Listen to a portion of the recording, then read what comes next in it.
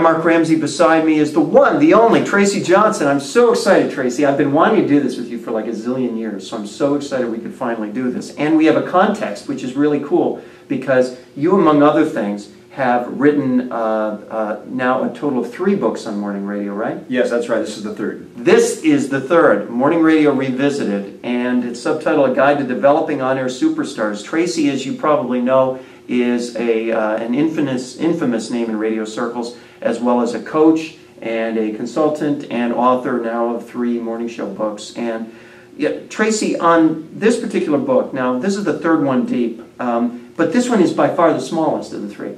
I got better. You really boiled it down, right? Well, who was it that said I apologize for the length of this letter because I didn't have time to write a short one? And that's exactly what happened here. This started out at about 350 pages. And through the process of going through all of the edits and the rewrites and focusing the material, it kept getting better and better the shorter I made it. And it got down to about 110 pages before I was happy with the product. Well, it is. This is a terrific read, first of all. It's everything you need to know and nothing else, which is what's great about the length of it. It's also a lesson to talent, right? To edit their material and focus. This is what I'm going to ask you, which is, the guide to developing on-air superstars. Now, what are the things that, in your view, are most critical? You've got, before you answer that, you've got in this note that you included, you've got basically the categories that you've got are help on-air personalities, talent coaches and program directors understand and target an audience, design a strategy to appeal to them, create relatable characters, manage on-air roles, appeal to listeners on an emotional level, and much more. Among all those things, what's most important? If I'm a struggling talent in Tulsa, what's most important for me to get my head around? Well, I think it's a process, Mark, and I look at it in 5 steps. It starts with really having a deep understanding and appreciation for the listening environment and who the audience is, and getting to know them deeply and intimately. And not just knowing that they're a 37-year-old female with 2 kids who work 2 jobs and have a busy life. That's really on the surface. It's getting deeper than that. So the first step is really understanding the audience and how they're using the radio. And the second is creating content that fits into their lifestyle, because they're not going to change what they do to fit yours and to come into your world. So you have to figure out how you can get into theirs and create relatable content that resonates with them in a unique and meaningful way. And then the third step is creating character and roles that allow you to shine your personality through the content to connect with the audience, and then injecting that with emotion and passion to create remarkable moments that they can latch onto and become passionate about.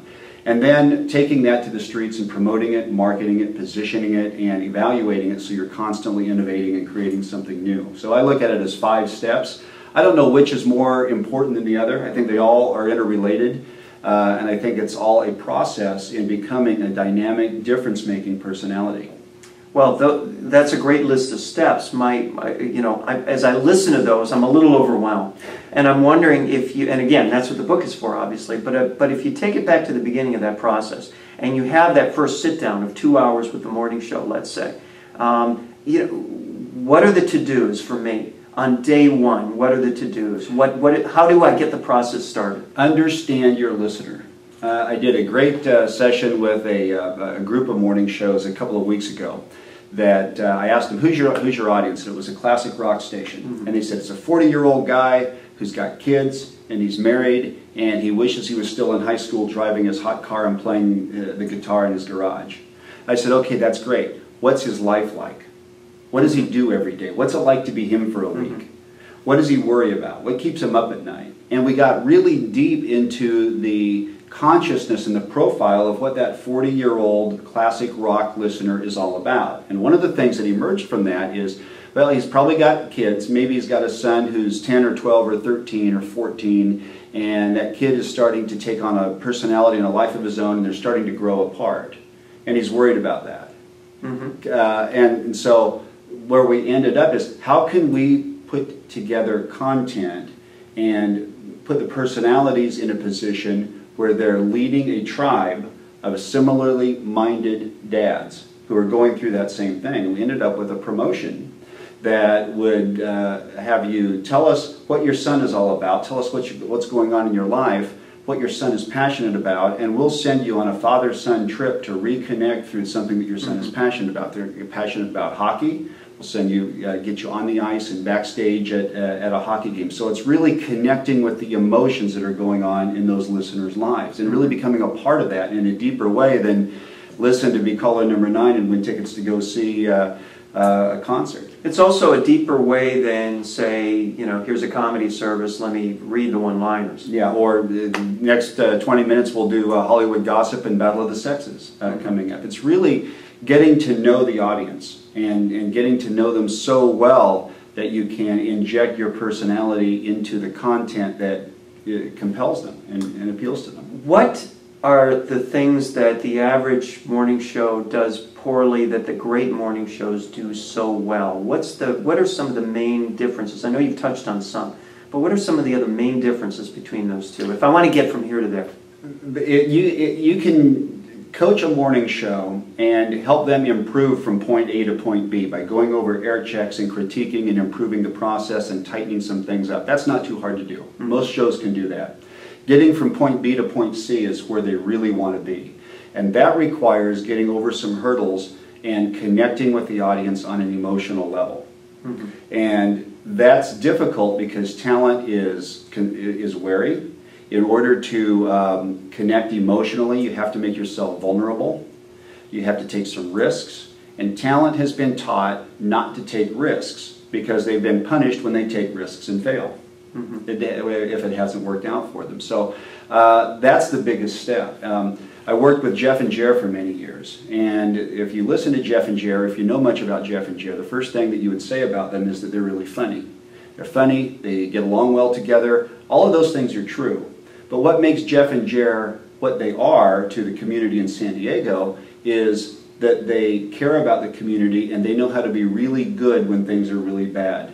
They are community cheerleaders and they really can bring everyone together on a deep and emotional level, and they can tell stories through that. And it's being very relatable. The other thing that great talent is able to do is to relate stories and communicate characteristics about themselves without sounding as if they're self-indulged, self-possessed, and arrogant. There's a big difference in talking about yourself and talking about things that happen to you. And there's a real fine line between the two. It's kind of like being the interesting, charismatic guy at the party that attracts attention, as opposed to be the fat, sweaty guy that chases you around and wants to show you pictures of his vacation. And the great talent knows how to relate characteristics about themselves without making it sound self-indulgent. What is the secret to that?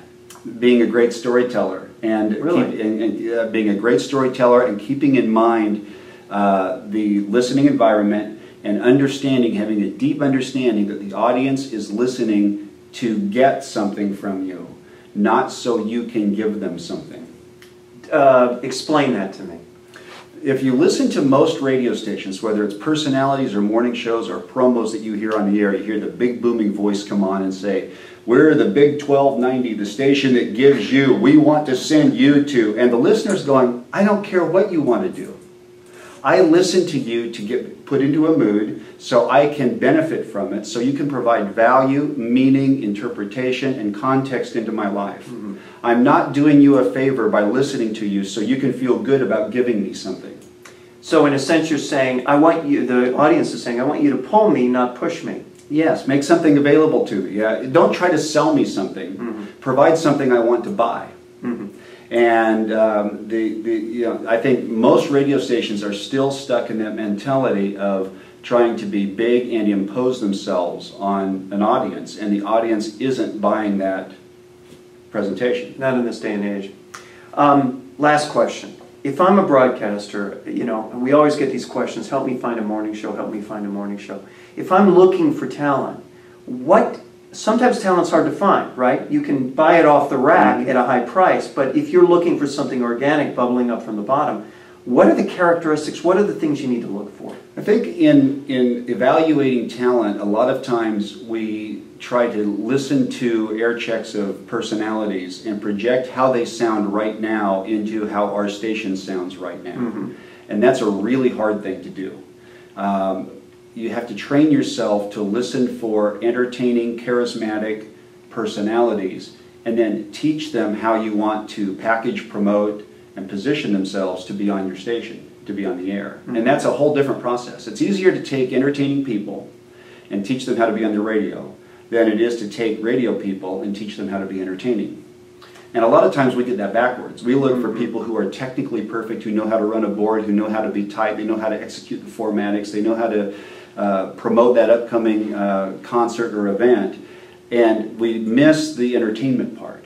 And the entertainment part is the biggest part of the equation. Now, I know you're not saying, hey, go to the comedy club, find someone who's funny, and you can teach them radio, right? That's stand-up comedy is an entirely different skill set. That's someone who can work a live crowd, who can deliver a routine night after night after night, and usually it's the same one, and they might have a tight 20, but you're not doing a tight 20. That would be 4 hours every day, 5 days a week. There's a big difference in that, which doesn't mean that comedians can't work on the air. But I think talent is everywhere. I think there's talent in podcasts. I think there's talent in some people who are driving taxis and bussing tables. And why don't we, Tracy, why don't we do a better job of finding the talent that's right under our noses? You know, I made a big fuss about the whole Adam Carolla announcement with AOL, because that was radio's to take or lose, and radio lost it. Why don't we look right out in the open air where the talent is? Having been out of day-to-day radio for the past 4 years, I've got a whole different perspective and appreciation for how the broadcast industry operates. And when you're in it day-to-day, you tend to close yourself off from the rest of the world, and you see things differently. Getting out into the real world, you have a different perspective, and you're able to see those opportunities that those of us in radio on a daily basis don't always see. It's perspective. Perspective. The awesome Tracy Johnson, author of, among other books, Morning Radio Revisited. How can people get this book, and how can they connect to you? You can connect with me at my website, and you can get the book at tjohnsonmedia.com, and also check out my blog. It's at personalityradio.wordpress.com. Tracy, thank you. Thanks, Mark.